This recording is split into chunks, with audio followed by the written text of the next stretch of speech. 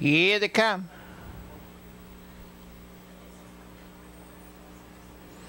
They're off. That Summer Wave quickly on the outside, coming along the rail as they drive for position. Jenny Sunday moving up to be third now is Proud Ideal. The leader is Summer Wave. Proud Ideal moves up to be second. Jenny Sunday third. HS Truly Scrumptious is fourth. And now HS Truly Scrumptious is off stride. They go by the quarter, 28 4/5. The leader is Proud Ideal racing second. Summer Wave in third as they go to the half-mile marker. Jenny Sunday racing in fourth. Our Last Kiss in fifth. Mary Crombie on the outside racing sixth to the half-mile pole. HS Truly Scrumptious on the front end. Moving up to get that lead is Jenny Sunday. Proud Ideal is second.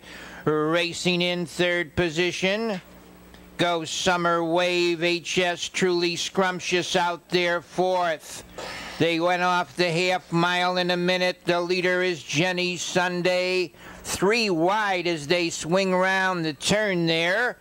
Goes Escape Town in between horses. HS Truly Scrumptious.